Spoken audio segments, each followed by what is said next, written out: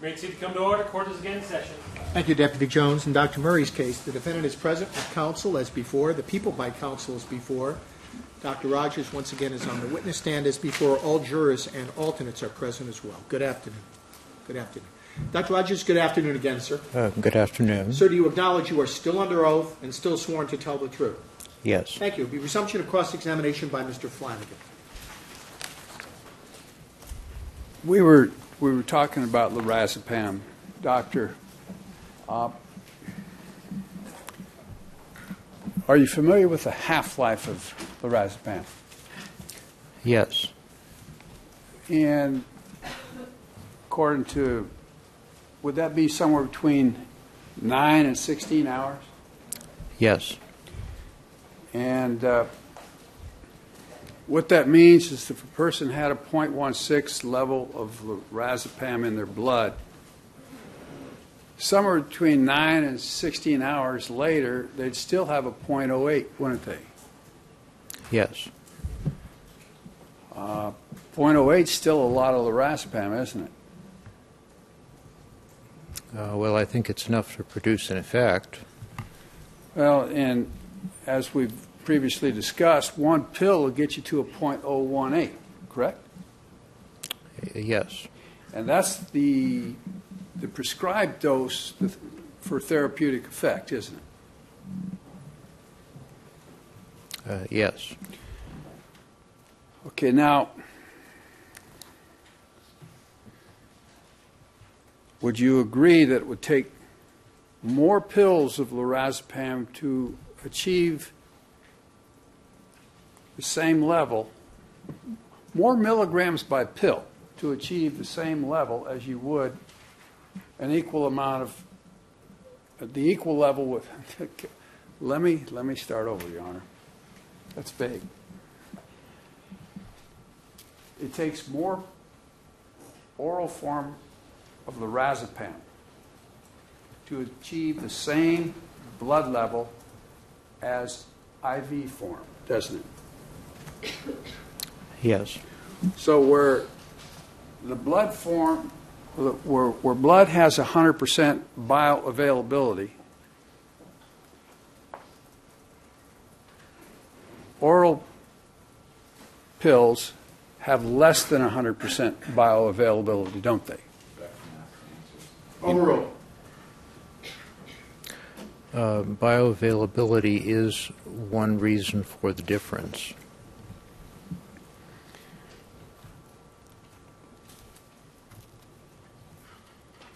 So do you know what level 2 milligram dose of IV lorazepam would achieve in blood? Expertise, Your Honor. If you know, you may answer. If not, you can tell us. I don't know. Okay. Sustain.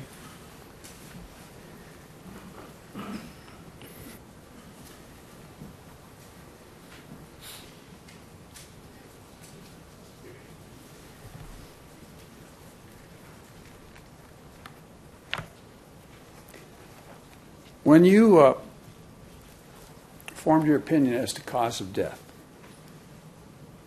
you looked at the levels in the blood, the postmortem levels of propofol? Yes. And you looked at the postmortem level of the benzodiazepine, which was primarily lorazepam, correct? Yes. Now, did you form an opinion as to whether or not either one of those levels, either the level for propofol or the level for the benzo or for the lorazepam, separate and in of itself, would be lethal? Yes. Now, the propofol level, which you consider the conscious sedation dose of 2 micrograms per milliliter, the anesthetic dose of 4 micrograms per milliliter, did you form an opinion as to what a lethal dose of propofol would be?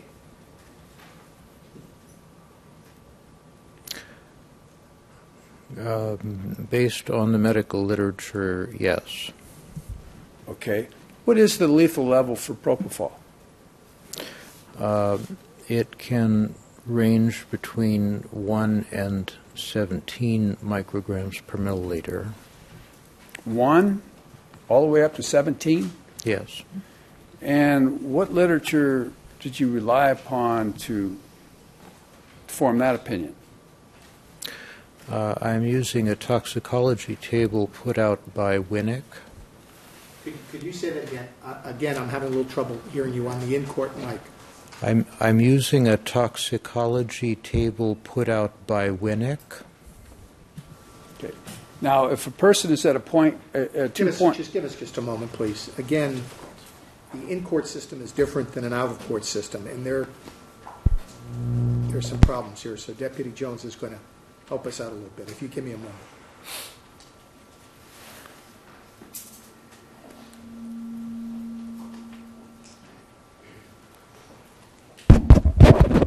Well, that's the easy part. Give it to tap. Could you tap? Speak a little closer into it. It'll help us out. I'm sorry for the interruption, Mr. Flanagan. A person at a 2.6 level of propofol, you could wake them up with painful stimuli, couldn't you? Objection. There's many variables in proper hypothetical. Just by itself? Yes. Overall, you may answer. You should be able to wake them up. I mean, you stick a scalpel in somebody with a 2.6, you'd expect them to feel pain, wouldn't you? Yes. Do you know what the anesthetic level is for lorazepam? I don't know. Do you know what the level would be for lorazepam to describe the patient subject only to painful stimulus? Responsive to painful stimulus. You know what that level is? Objection beyond zero expertise.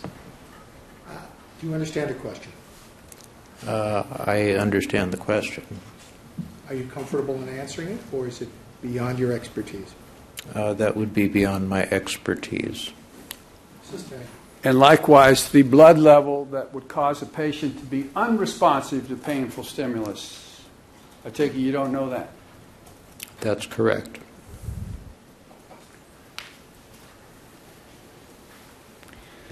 Well, when you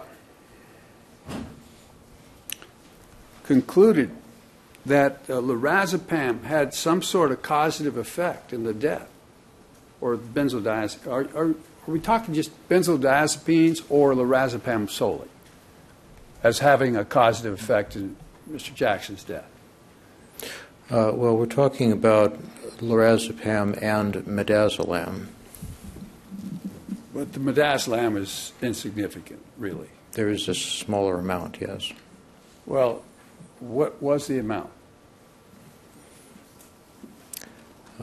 The amount of midazolam in the blood was 0.0046 micrograms per milliliter.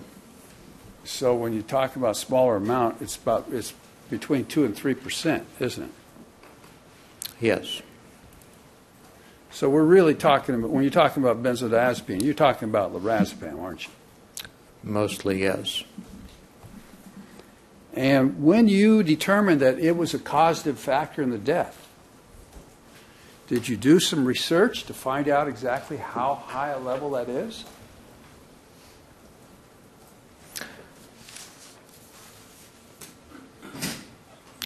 Yes. Did you make a determination as to how many milligrams it would take to get there? No, I could not make that determination. Well, when would you be able to make that determination if you knew that the SALT study shows that 2 milligrams will get you to a 0.018? Objection. You already answered the question. Sustain. Well, assuming then if we assume, based upon your prior answer, that 2 milligrams gets you to a .018, would you have an idea how many milligrams it takes to get to a .169? Objection. At what? There's many variables. At what time were the pills taken, et cetera. It's an improper hypothetical. I'll overrule the objection. If you're able to answer it as phrased, let us know. If not, let us know. Now, could you repeat the question, please? Sustained. Based upon your previous agreement that one pill will get you to a .018. That's one 2 milligram pill. How many 2 milligram pills would it take to get you to a .169 if they were taken at the same time? Objection. How much time between taking the pills and measuring the blood levels? Well, let's just go peak level. Assuming I think he's going 169 to is have to peak level. re-ask the question. Sustained. Okay, assuming the peak level that you get with a 2 milligram pill is a .018. How many pills would it take you to get to the peak level of .169?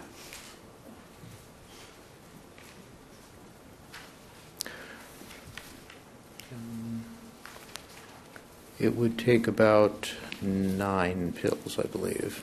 So that'd be 9 times the recommended dose on the prescription bottle that we're looking at, correct? Yes. Now, I understand. Am I correct in assuming that the coroner's office did not examine the? You didn't examine the stomach contents for lorazepam, correct? That's correct. You didn't examine the urine samples for lorazepam either, did you? That is also correct. But you did examine the urine samples for midazolam, didn't you? Yes. Why? Objection calls for speculation. He's not the toxicologist. The objection is overruled. I don't know. The choice of testing is made by the toxicologist. Okay. But lorazepam was way more significant than midazolam, wasn't it? Objection vague. Overruled. Yes. Now, in the urine sample, you had a urine sample that was about 450 cc's, that based upon Dr. Murray's statement to the police was collected somewhere between the hours of 7 and 7:30. You recall reading that? This, I believe, was the urine sample that was present at the house. You refer to it as a seen urine in the report? Seen urine, yes. Seen urine. Now, in addition to the seen urine collected approximately 4.5. Well, it wasn't the autopsy urine wasn't collected till the next day, was it? It was collected on the day of the autopsy, which would be the 26th. But you would expect it to reflect the urine status at time of death, wouldn't you? Well, it would be an average of whatever the urine status was since the last time he urinated. Okay, so if that would be probably an average, if the last time he urinated was 7:30, the 12 o'clock time of death, or approximate 12 o'clock time of death, it would be an average of urine collected during that interval of time, wouldn't it? Yes. And the urine comes out of the bloodstream, doesn't it? Yes. And the urine collected at between 7 and 7:30 would be an average of the urine collected from the last time before 7:30 that the individual urinated, wouldn't it? Yes. And that would be produced out of the blood also, wouldn't it? Yes.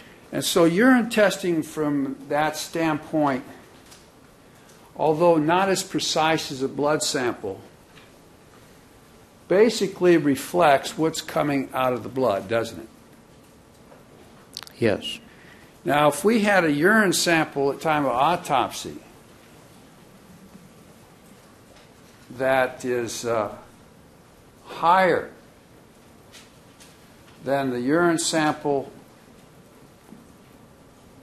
collected, the scene urine, at between 7 and 7:30, if the urine sample at autopsy were higher in lorazepam content, you would expect the blood to be higher in lorazepam content also, wouldn't you? Objection, speculation beyond his area of expertise. If you know, you may answer. If not, tell me.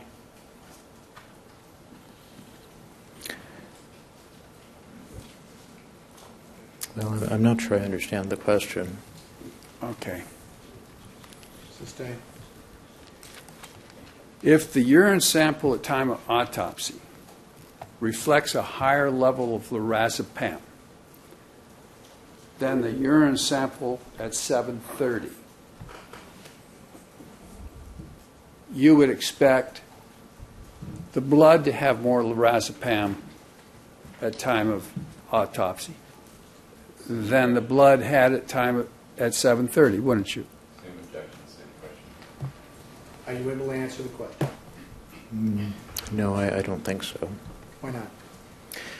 Well, because it depends on things like when does he get the lorazepam, how fast is he making urine. There are several variables in there that make it difficult to answer. Overruled with that answer in mind.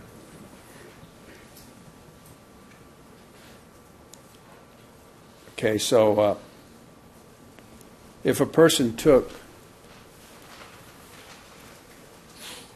had 4 milligrams of urine, say 2 milligrams at 2 o'clock and 2 milligrams at 5 o'clock,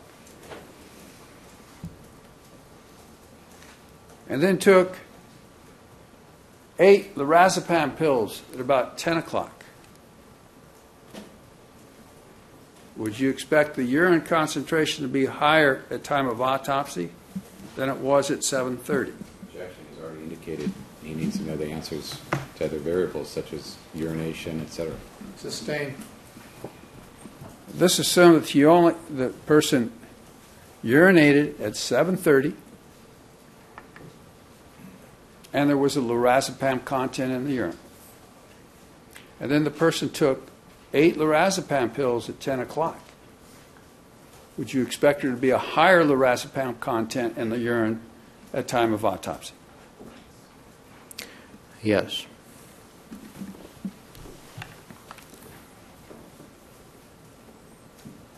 And that is because you would expect a higher blood concentration of lorazepam at autopsy, too, isn't it? Yes.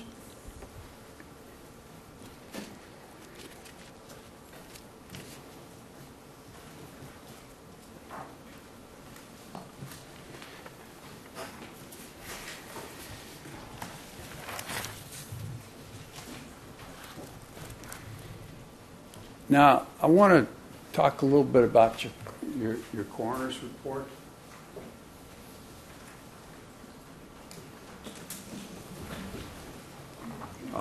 You determined the death in this case to be a homicide, didn't you? Yes. And in making that determination,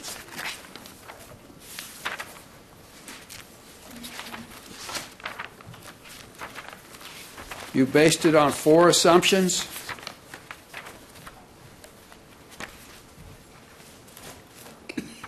There were 4 factors which led to that conclusion.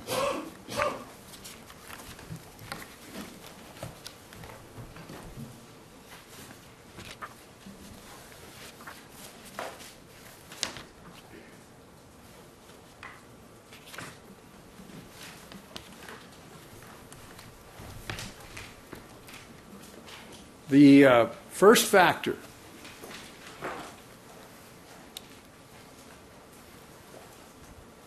That was circumstances indicate that propofol and the benzodiazepines were administered by another. That's factor number one. Yes. What makes you think so?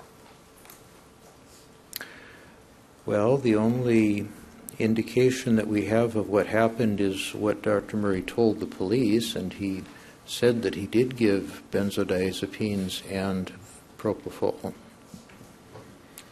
But Dr. Murray indicated that he slowly infused 25 milligrams of propofol over 3 to 5 minutes, didn't he?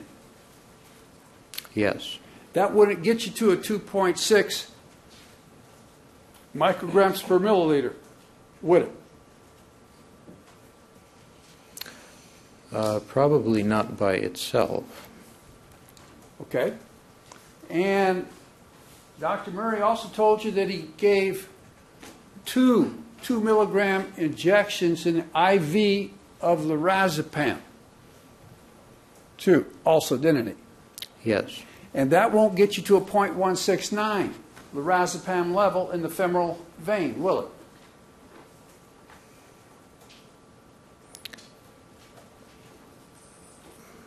I think we may have discussed this earlier. I'm not sure what concentration you would get to based on those injections. You've read Schaefer's report, haven't you? Yes. And Schaefer describes how those 2 injections, if Dr. Murray were telling the truth, would leave you at a 0.02 at time of autopsy. Isn't that what it says?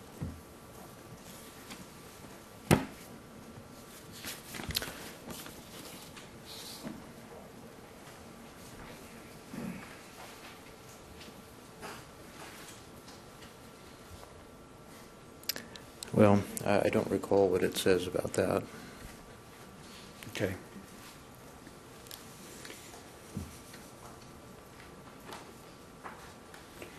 You also stated that your finding number 2, that propofol was administered in a non-hospital setting without any appropriate medical indication.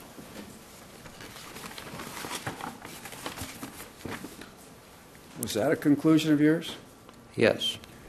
Do you consider insomnia what they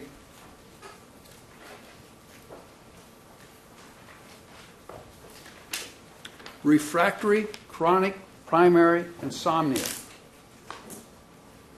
So your opinion, you can't treat that with propofol?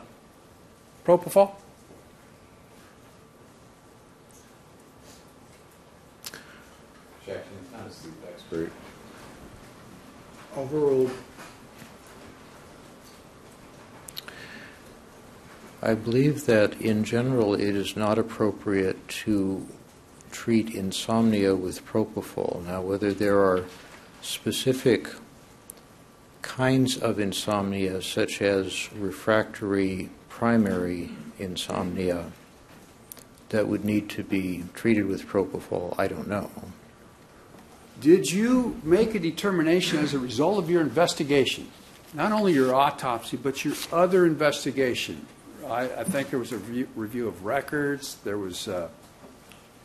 Did you make a determination as to whether or not Mr. Jackson had refractory chronic primary insomnia? No, I believe the only diagnosis mentioned was insomnia. Does insomnia differ in degrees? Yes. Did you determine the degree of insomnia that Mr. Jackson had? No. Would you disagree with propofol being used to treat refractory chronic primary insomnia? I think that would be beyond my area of expertise. Okay.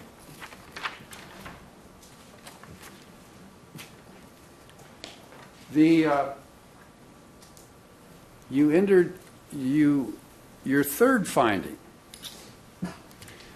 The standard, I'm reading it from your third finding. The standard of care for administering propofol was not met, and then parentheses, see anesthesia consultation. Recommended equipment for patient monitoring, precision dosing, resuscitation was not present. Is that within your expertise to determine?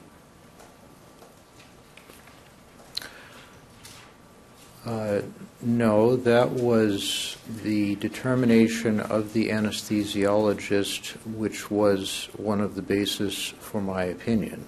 Okay, so that third finding is beyond your expertise. Yes. Okay. Now the fourth finding. The circumstances do not support self-administration of propofol.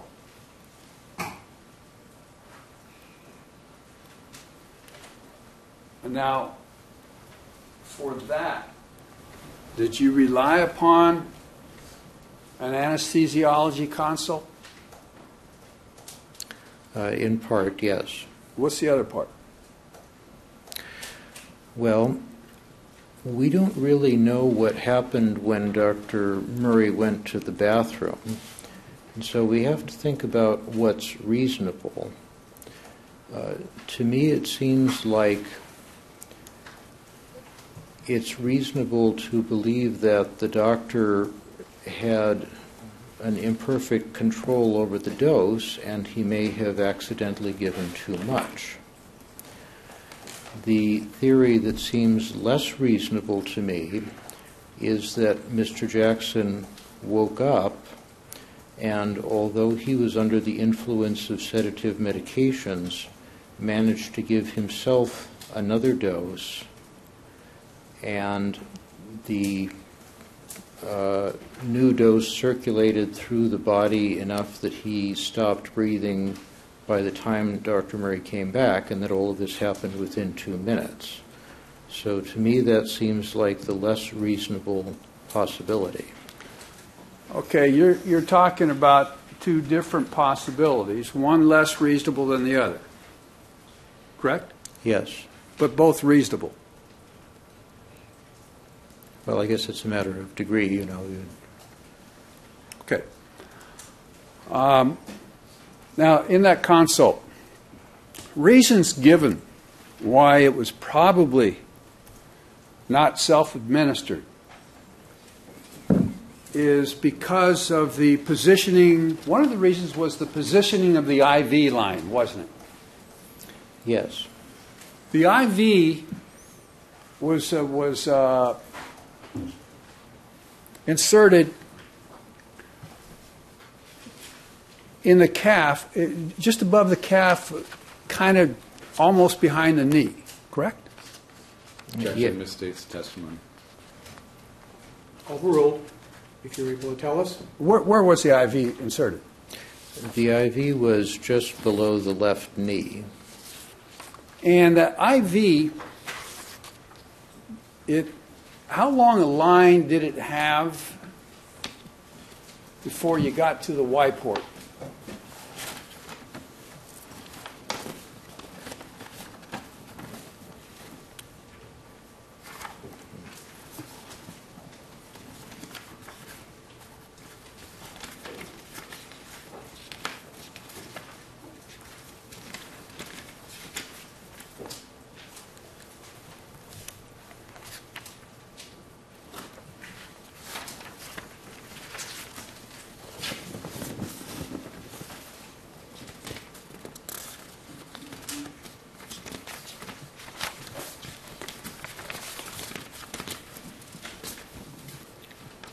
Well, I'm looking for the measurements that our criminalist made, which I am not finding in this material that I have. I think if you go to Dr. Salmus's report, page 2. Oh, yes, okay. So she says that the injection port was 13.5 centimeters from the tip of the catheter. So, in other words, the distance between the part where it goes into the leg and the part where you inject is 13.5 centimeters. That would be on the order of, well, let's see, 2.5 inches per centimeter. 5 or 6? 5 or 6 inches, something 5 or like 6 that, inches? yes. And so the furthest, if the IV was stretched the opposite direction, the furthest it could be from the knee would be 5 or 6 inches, correct? Yes. Then again, it also might have been towards the patient, too, correct? That's possible. Now, is it your opinion that it would be difficult for a person who is laying in bed to touch an area in the area of, to touch a place in the area of their knee? I think in general it would not be very difficult. Okay. Now, did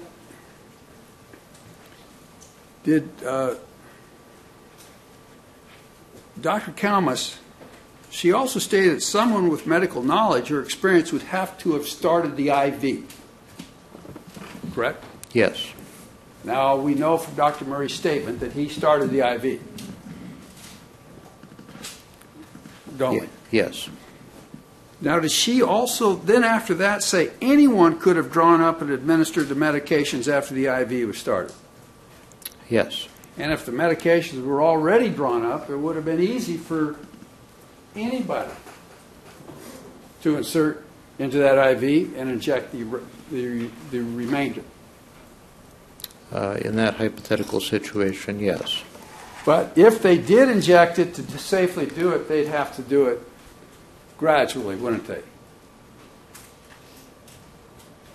Yes. But if they just bolus dosed, what I mean, just push it all at once on top of a .169 level of lorazepam, that can stop your heart, can it? Yes.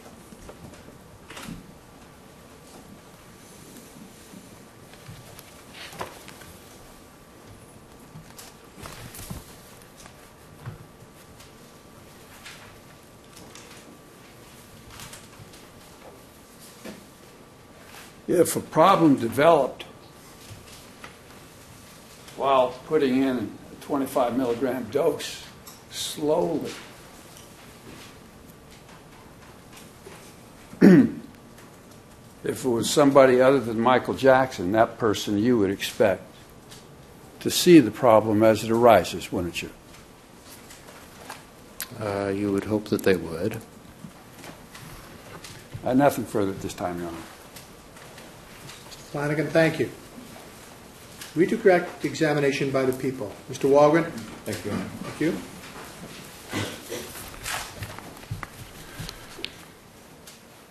Dr. Rogers, I want to ask you about something that had been brought up earlier, and that was that defense counsel had indicated previous to your testimony, that a decedent with their eyes wide open, that was evidence that they had died quickly or instantaneously. Is there any truth to that statement? No. People can die slowly and still have eyes wide open? Yes. In Dr. Kalmus's report, she also indicates that the oxygen tank that was recovered from the house was in fact empty when she checked it sometime in July. Is that accurate? It's vague, Your Honor. What is the date in July? The objection is sustained. Well, Mr. Flanagan just asked you extensively about Dr. Kalmus's report and her findings. She also indicated the oxygen tank that was recovered was, when analyzed at the coroner's office on July 13th, 2009, that oxygen tank was empty, correct? Yes.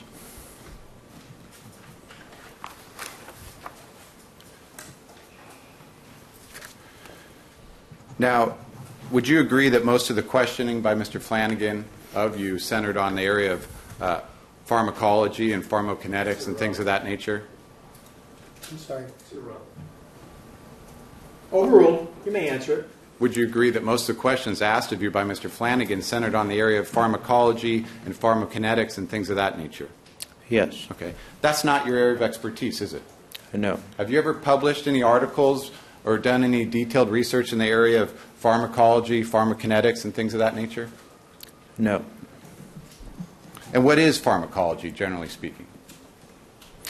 Well, it relates to what happens to drugs when they get into the body. How are they distributed? How are they inactivated? How long do they remain active? Things like that. And you've not published in that area, and you're not an expert in that area, fair? That's correct. And you are an expert forensic pathologist determining the cause of death. Yes. In fact, you've devoted your entire career to the field of forensic pathology and determining the cause of death. Is that accurate? Yes. Okay. You're not an expert on propofol and how it works through the body in a pharmacological sense, are you? No. You're not an expert on lorazepam and how it works through your body from a pharmacological sense, are you? No.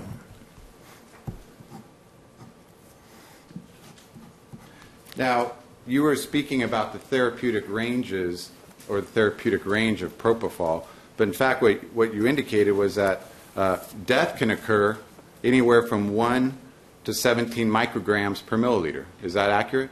Yes. And 1 is certainly less than the levels we see in this case. True? Yes.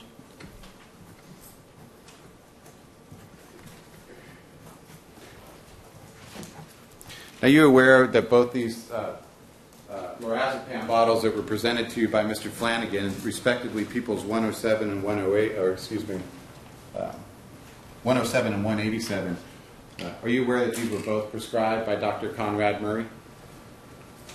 I did not notice when they were up here. Okay, well, let me show you. May I approach the witness, Your Honor? May. Showing you Peoples 107, the lorazepam 2 milligram prescription. Do you see the prescribing doctor on that pill bottle? Yes. Who is it? That is Conrad Murray. And on the back of that, it indicates a date, filled date of April 28, 2009. Yes. And this is the bottle then that was prescribed on April 28, 2009, so 2 months before his death, that originally had 30 pills and there's still 9.5 remaining. True? Yes. Let me show you People's 187.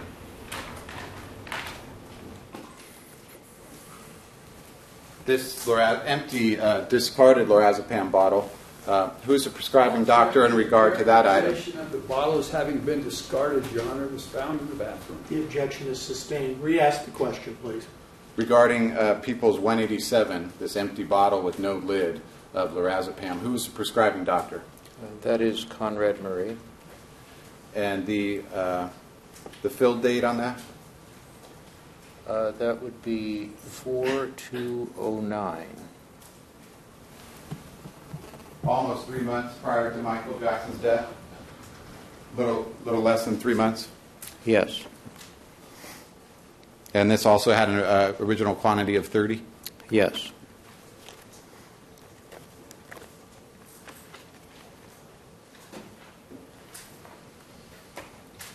Now, Mr. Flanagan had asked you about a number of parent defense hypotheticals regarding if someone consumed lorazepam pills via self-administration, right? Yes. Now, if you were to assume that the benzodiazepines, the two separate, well, let me back up. I want you to assume for purposes of this hypothetical that, let's just assume for the sake of argument, that Conrad Murray was telling the truth in his interview. That he started the night by giving Michael Jackson a diazepam tablet. That throughout the night he gave two separate IV administrations of midazolam at 2 milligrams each. And throughout the night he also gave two separate lorazepam IV administrations of 2 milligrams each. And that he also gave 25 milligrams of propofol. In that scenario, and then additionally assuming that apparently he left the patient alone so he could swallow lorazepam pills, additionally left the patient alone so he could go to the restroom for 2 minutes. Additionally, that there's no monitoring equipment, there's no EKG machine, there's a pulse oximeter with no audible alarm, there's no capnography, there's no resuscitative equipment, there's no airway management equipment, and that he comes back into the room to find a deceased patient. In that scenario, where the standard of care provided by the doctor is as I described, isn't it your opinion that this would still be a homicide? Objection, Your Honor. It's beyond his expertise. The objection's overruled under 801. Yes. And with the same assumption of facts as relayed by Dr. Murray, but let's assume he didn't take lorazepam, but instead he self-administered propofol when Dr. Murray abandoned him in the room. Would you also be of the opinion that was still a homicide based on the gross negligence of Conrad Murray? The court's going to impose its own objection as argumentative. Re-ask the question, please. The same set of facts that I mentioned, but now instead of self-administration, as Mr. Flanagan was suggesting, of lorazepam, let's assume self-administration of propofol. Under those facts, where Dr. Murray then leaves his patient with apparently the drugs accessible and no monitoring equipment, etc., isn't it true you'd still deem it a homicide? Objection. Your Honor assumes facts, not evidence. Overruled. Jurors will decide what facts are essential here and what they find to be true. 801. You may answer. Yes. Thank you. Nothing further. Mr. Walgren? Thank you. Request examination. Mr. Flanagan?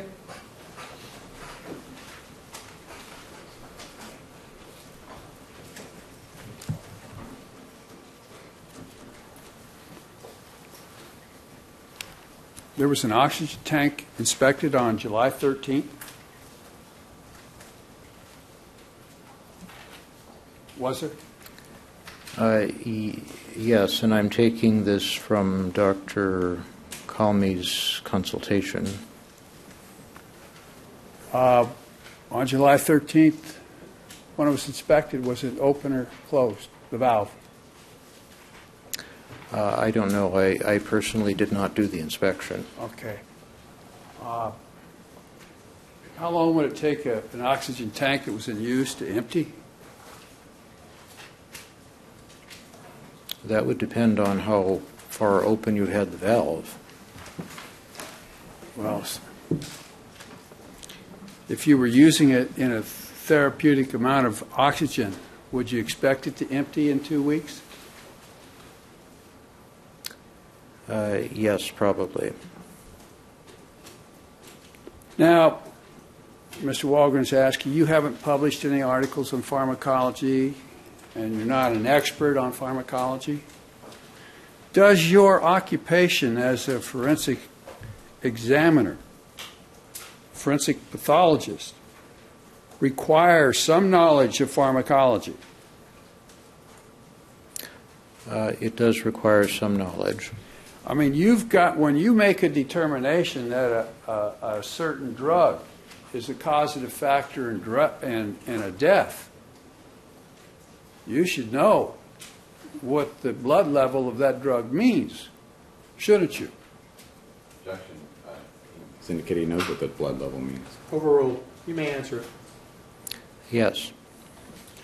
And when you make a determination that propofol is the cause of death, you should know what the levels of propofol are and what they mean, correct? Yes. And when you make a determination that lorazepam is also a cause of the death, you should know what lorazepam levels mean, shouldn't you? Yes. And in this case, you don't know that, do you? Objection. This states the testimony. Overruled. You may answer. Well, I think my testimony was that I'm not sure how we got to these particular numbers that the toxicologists found. However, having found the numbers that we did, I believe that these levels are the cause of death. The levels are the cause of death, 2.6 and 0.169? Primarily the 2.6. That would be the propofol. Well, the .169 in relationship to causing a person to be in a highly sedated state, the .169 is much higher than 2.6 in propofol, isn't it? Objection, irrelevant comparison. Do you understand the question? No. Sustained. Do you know that, well, you reviewed Schaefer's report. Schaefer's report indicates a .19 level of lorazepam would put the person unresponsive to painful stimulus. You recall reading that? Yes. And we got a guy here, it's .169, which is about one pill beyond anesthetic for major surgery, lorazepam. Isn't that correct? I'm not familiar with the use of lorazepam for major surgery. Are you familiar with lorazepam being at a level where the person is not responsive to painful stimulus? Yes, That level's .19, correct? approximately, yes. And if he wasn't responsible for painful stimulus, you could do anything to him you wanted, couldn't you? I'm not sure that's true. I don't know that lorazepam would give you sufficient anesthesia to do surgery. Well, if you use the term unresponsive to painful stimulus, that means the person's not going to feel it when you stick a knife in them, doesn't it? That's true. Now, the lorazepam level in this case, on the other hand, was 2.6 micrograms per milliliter, and for that to be beyond unresponsive to painful stimulus, you got to go all the way up to 5.2, don't you? Objection, Mr. testimony. 2.6 related to propofol, not lorazepam. Then I misstated. 2.6 level of propofol. That is not the level unresponsive to painful stimulus, is it? That is correct. According to Schaefer's report, you got to go to 5.2, don't you? Something like that. Twice the level. Double, correct? Objection, if he knows. I mean, I don't know that he has a report in front of him. I don't know. Overruled, if you're able to answer.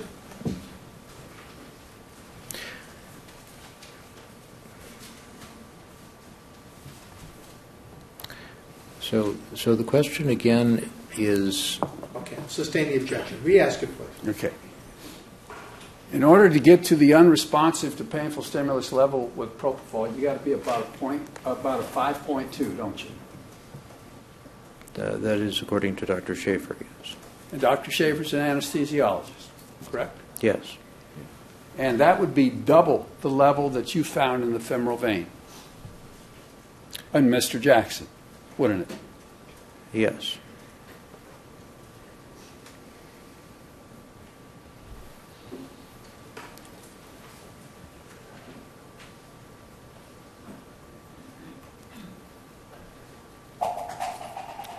Now, you were asked to assume that Dr. Murray was telling the truth with respect to a 10 milligram pill of Valium at 1 o'clock. Toxicology levels bear that out as being probable, don't they? Toxicology is consistent with that, yes. And Dr. Murray says he gave 2 milligrams of midazolam at 3, and he gave 2 milligrams at 7:30. And the toxicology levels bear that out, don't they? Yes.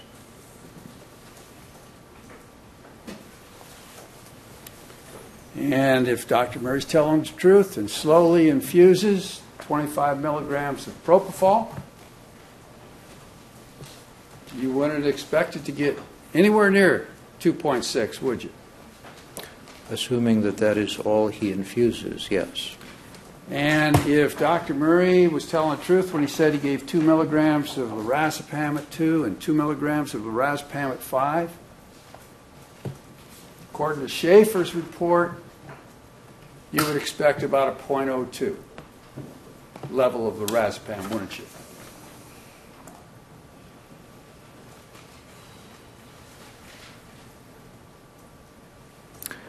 Yes.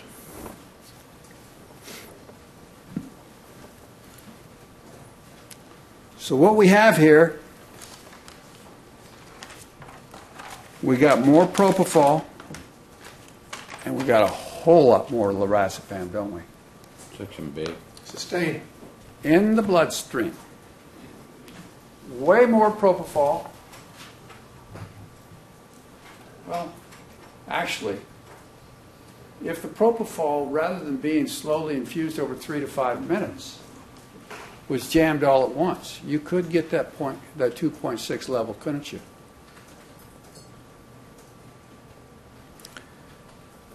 You might get it locally. I don't know if you would get it after everything had equilibrated. You've got Dr. Schaefer's report in front of you. I do not. Do you have his diagram of a bolus infusion of 25 milligrams of propofol? No.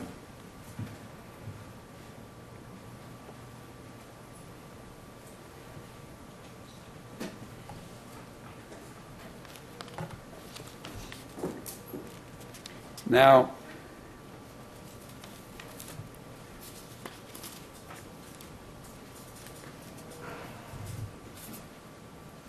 I'll withdraw that. Your Honor, that's all I have. Mr. Flanagan, thank you. We redirect. Thank you, Your Honor. Not a reopening of direct or reopening of redirect, but re-redirect. Dr. Rogers, why did you do a consultation with Dr. Calmes, an anesthesiologist? Overruled. Because this is a complex problem involving anesthesia, and I thought that it would be better to have her look at it to see if she had any insight. Okay, and she indicated that the levels of propofol found on the toxicology exam are similar to those found during general anesthesia for major surgery, correct? Yes. Okay. And you consulted with this outside source because it was beyond your area of expertise, this issue of anesthesia and getting into issues of pharmacology, correct? Yes. Okay, thank you. Thank you, Your Honor. Thank you, Mr. Walkman. Re-recross, again, based upon re-redirect. Thank you. One of the reasons why you slowly infuse it, because that gives it an opportunity to start metabolizing while you're infusing it, doesn't it? Overruled. Correct? Well, I understand the reason to mainly be that you want to dilute it. In other words, you want to slowly give it into a flowing stream of blood so that it doesn't all bunch up in one piece. So you don't get a whole lot Yes. at one time hitting the brain. Yes. And Dr. Calmes told you that